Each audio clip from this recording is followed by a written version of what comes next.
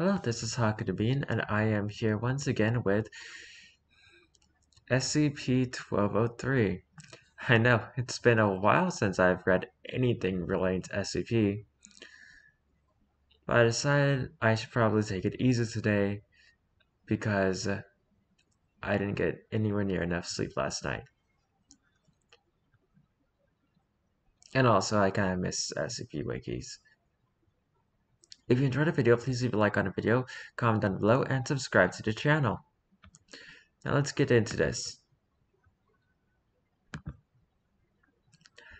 Item number SCP-1203. Object Class Euclid. Special Containment Procedures. SCP-1203 is assigned to a 3 meter by 2 meter by 2 meter containment cell. The living space at Site 17 is outfitted with steel walls and one solid bodied door that locks from the outside. There is to be one guard on duty at all times in your cell to ensure SCP-1203 does not attempt a self-determination or auto-abort. It is recommended that the subject be dosed persistently with the prescribed antipsychotic medications and mild narcotics to avoid this possibility. These medicines will be replaced with restraints during SCP-1203's pregnancies. SCP-1203 is to be restrained at times when not under supervision. At no time is SCP-1203 allowed to leave Site-17. 1 to 3 hours before death, SCP-1203 will begin seizing, followed by a state similar to catatonia, and ending in a cease of all bodily functions. Time of death is recorded after a pulse is shown in the newborn, rather than a mother's natural death. Termination attempts on SCP-1203 as of the instant with Research Assistant Blank are indefinitely on hold. Research log from failed termination attempt is 1203-B. Description: SCP-1203 is a human female, approximately 20 years of age, identifying by the name Miranda. SCP-1203 has been in containment for approximately 95 years, or 5 seconds as of SCP-1203's next natural death and rebirth. SCP-1203 was recovered from Xochicalco, Mexico. Agent Blank began an investigating with the lead based on local reports of disappearances near the Feathered Serpent and Pyramid. Reference unknown in the Blank newspaper. La Policia Arrescada a baby on Pyramide. I cannot read that. SCP-1203 was discovered near the Pyramid Summit, accompanied by members of the Serpent's Hand. Mother SCP-1203 could not be located.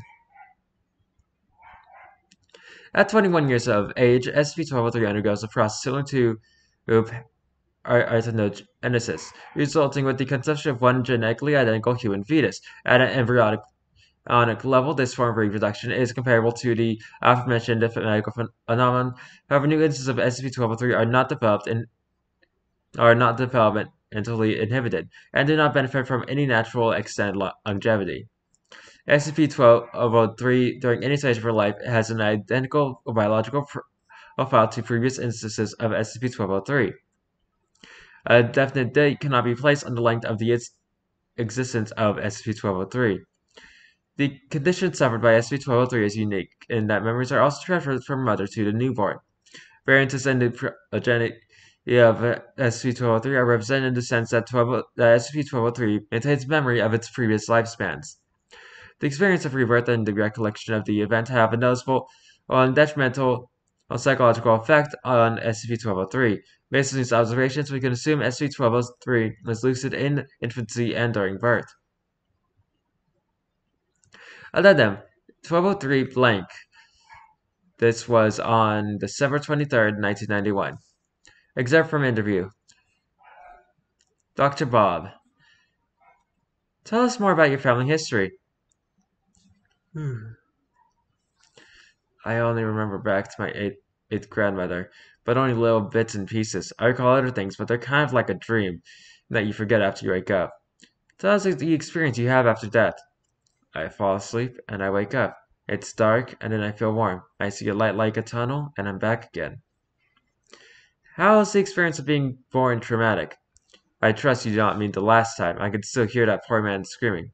No, I remember it. I'm there in both aces and I'm pushing myself out. It is unpleasant. Would you like the recycles to end? Yes, and I would like to fly as well. Log from failed termination in 1203B. Forward, due to lack of any discernible benefit to the Foundation and current mental state of SCP-1203, a termination was scheduled on an unknown date under supervision for the late research assistant in blank. The attempt to abort cyclical rebirth of the subject took place shortly after SCP-1203's first labor contractions. The decision to abort rather than terminate SCP-1203 was reached on the basis that more could be learned in regard to the nature of SCP-1203 in this manner. Extraction was performed unsuccessfully, the newborn having been completely removed and separated from the mother. The mother was then pronounced dead. During the cranial of a potassium injection, the mother, as well as the newborn's in 1203, his husk began to die expunge, which followed. What followed was a reported indiscernible eruption of viscera from research assistant Blank. Both instances of SCP-1203 were found afterwards to be undamaged. The newborn completely recovered completely after the incident. No normal potassium levels were present. Research assistant Blank was found afterwards completely drained of fluid. His circulatory system had been inverted and strained from the mouth. The autopsy revealed no marks on research assistant Blank. That would be indicative of a physical assault. No other anomalies were found, save for an extra hair growth of 200 millimeters, a scar that is 1.067 millimeters in diameter on the forehead, and an extreme case of hyperkalemia.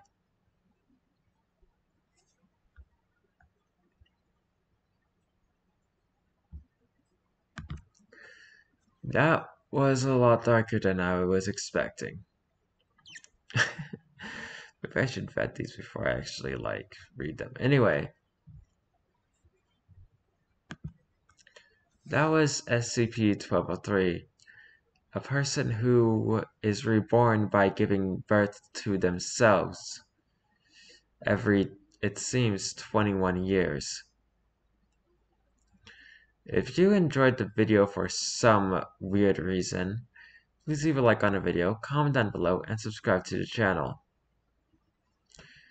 I'll see you tomorrow with a more normal video. Goodbye!